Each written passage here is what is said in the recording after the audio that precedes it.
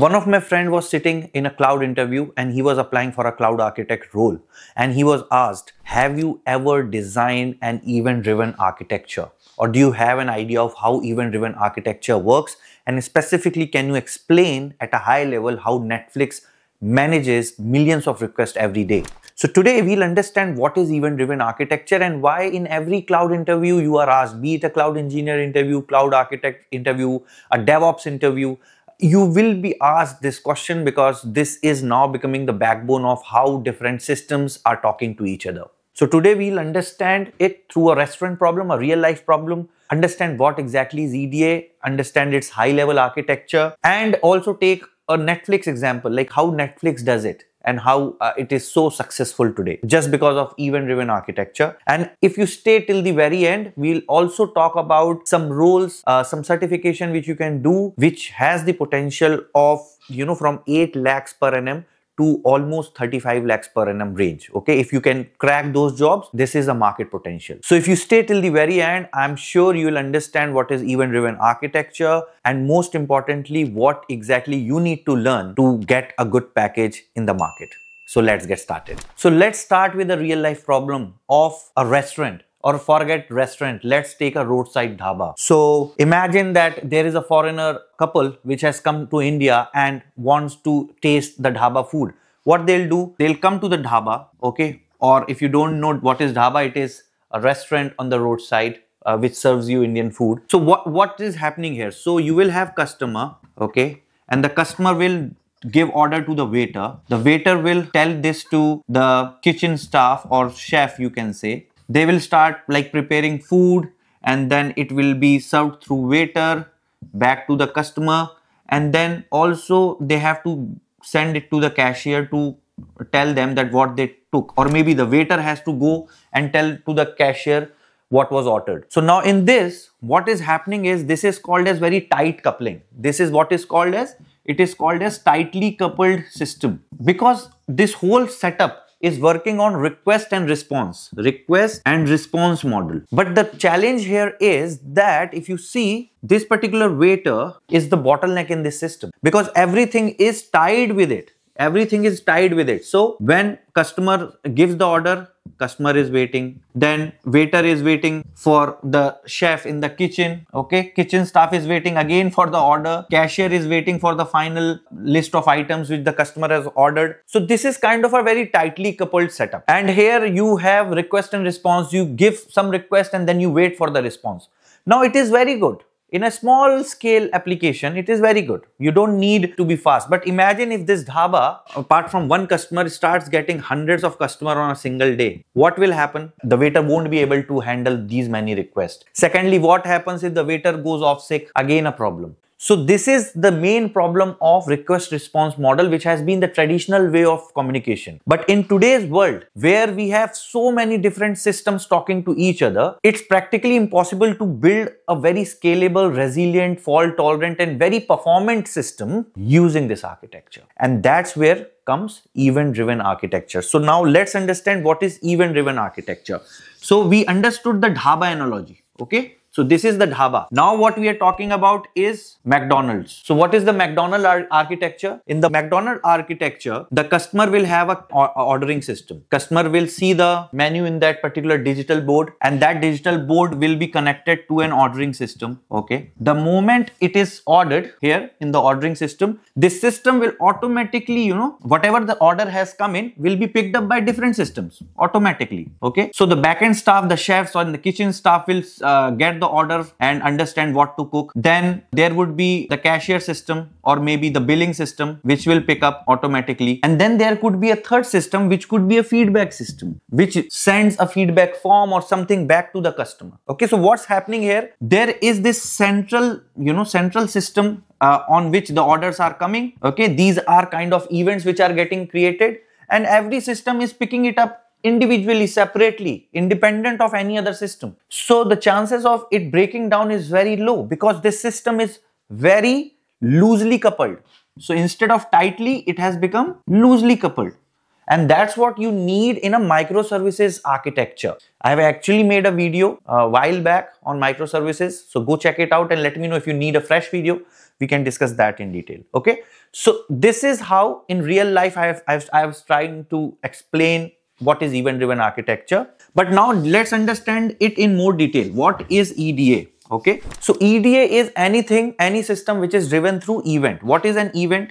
Event could be anything. Okay, so event is something where there is any action taken. For example, a user presses the buy button, or when you are booking the cab in Uber, you press book. That is an event, and that event creates data, and then data is then used by different systems. Okay, so event is any action, specific action, specific. So at a high level, what will happen is you will have your event producers. Okay, there could be many. I will name it EP. Okay, EPs. There will be event producers. Then there will be an event queue, or we also call it as event bus. And this bus carries all the event. And then you have here event consumers. So you have your ECs here. So event starts coming in, event starts flowing here. Okay, and then these are picked up by these systems, either pulled by these systems or picked up whenever the systems are available. Now here comes a very important concept, guys. In event-driven architecture, the systems could wait. Systems could come to the event bus or event queue when they are ready.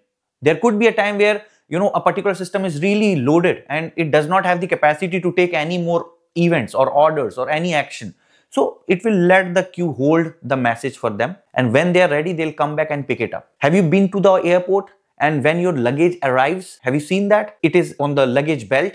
It keeps on rotating. So if airport staff starts physically giving every luggage to every passenger, it would be a nightmare, right? The whole day would go just for giving the luggages. So what they do, they are just dumping it into the belt. That belt keeps revolving. When you come in through your security checks and everything, immigration, go to the belt and you then wait for your own bag to arrive. So it's a very good example to understand how the event bus works. So yeah, this is the high level architecture. Now let's understand how Netflix does it. So now let's understand event-driven architecture using Netflix's example. And this is a high level understanding of event-driven architecture. There is a very detailed technical architecture. If you want, we can go into the depth of what exact products we use, but we can touch base some of the products now as well. But then that would be including a lot of different things like API gateways, load balancers, databases. So if you want that, comment below that I need to know Netflix technical architecture, and we can make a separate video on that. But at a high level, a user wants to watch Squid Games on Netflix, and simply they just press the play button. So the moment they press the play button, it goes to the content service, and then content service generates an event which is created and sent to this particular queue, which is Apache Kafka. So Apache Kafka is that event bus service which you can use. You have RabbitMQ as well. So these are two most popular ones for event management. And then you will have some data generated in this event, which will be something like user ID, title of the program, quality, device, all that. Now here comes an important concept. In Kafka or in any such event processing system, you will have a concept of topic. Okay, so all these events will be sent or consumed by this topic. So the topic which is created is user viewing.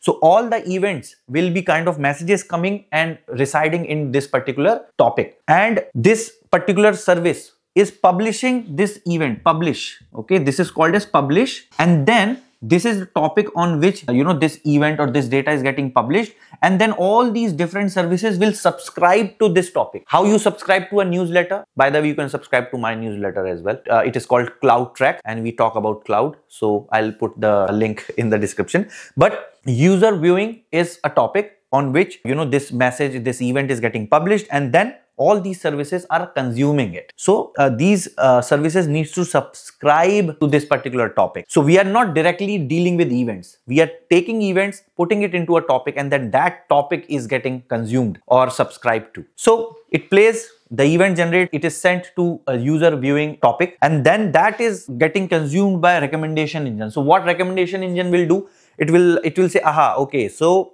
this particular user likes web series like Squid Games. So let me recommend more such things where you have theories of money heist or some crime thrillers, all those kind of programs. Let me recommend to the user. Okay. The second is the billing. The billing service will say, okay, so now you have consumed this many minutes of your monthly billing cycle. The billing service will update that using the data which is coming through this. Okay, then the user profile. Now user profile will also get updated because now we are understanding better what this particular user is doing, how many hours this user has consumed, what are his preferences. So we are kind of profiling this particular user better. And then comes the analytics service. So analytics service will overall understand and see the data which is getting generated.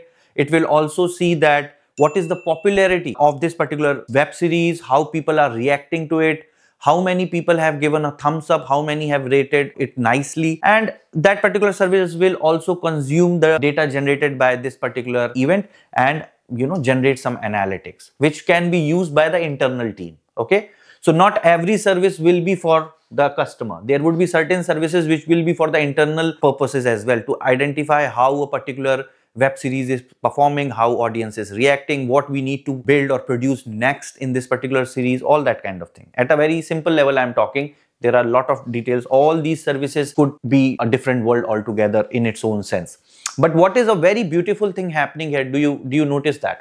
Every service is working independently. Nothing is stopping these services to work on their own stuff while the user is watching Squid Games. So everything is happening very, very loosely coupled way. And this is the beauty of event-driven architecture, that you completely remove these strong bondings of request and response and you try to do it very loosely coupled. So I think now we have a fair understanding of it. Again, it is, it is an overview. There are details which you need to build. You might have to go and do certain case studies and build your own projects. But most importantly, now let's understand what are the career options and what kind of salary packages are we talking about. Obviously, you won't get a package by only talking about event-driven architecture, but yes, in your overall career profile, if you can add this, it would add a lot of weightage. So now let's go to the career section. So friends, coming to the career options, while there are multiple career roles where this skill can be used, I think the most prominent one is of a Kafka developer. This is very, very actively hired by companies which are product-based companies like Swiggy in India, Swiggy, Ola, all these kind of product companies always actively look for someone who has development experience in Kafka, Apache Kafka.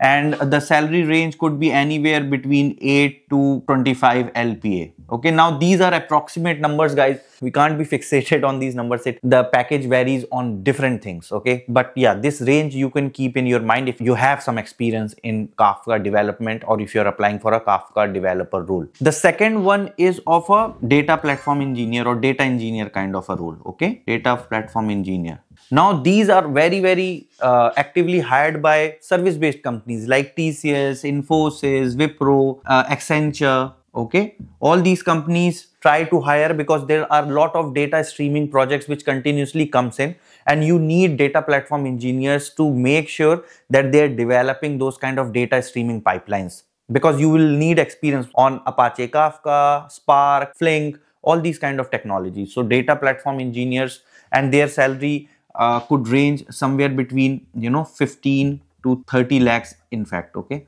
if they are experienced. But at a at a beginner level also, this package could be lower, but very good role, very, very good role if you can get into this. And last but definitely not the least is cloud or / solution architect, because pretty much everywhere you will have to design architectures, and cloud and solution architects would have a huge demand, not only for event-driven architecture, for overall designing robust systems on cloud. And it is a senior role. Like if you are applying for a senior architect role, this package could range from 25 to 45 lakhs per annum based on your experience. So these three roles are coming to my mind right now. But as I said, this skill is very valuable for any role you're doing, even at a cloud engineer level. If you can get into projects where you can hone your skills, then it's a very good thing. Also, you can do your own studies. You can create your GitHub repository and build some data streaming projects, build some microservices projects where you can showcase this skill set. If you comment below, maybe I'll add some homework for you in the description. You can go and try to achieve that in your free time. So yes guys, this is the event-driven architecture. I hope you found it useful. Again, this is at a high level. You have to go into the depth of it, do the hard work of trying it out yourself. But as far as I'm concerned, I'm pretty confident that if you apply your logic and apply your hard work into it, it's not rocket science. You can do it. Yeah, I hope it was useful. So until next time, keep learning, keep sharing, keep growing. Bye for now.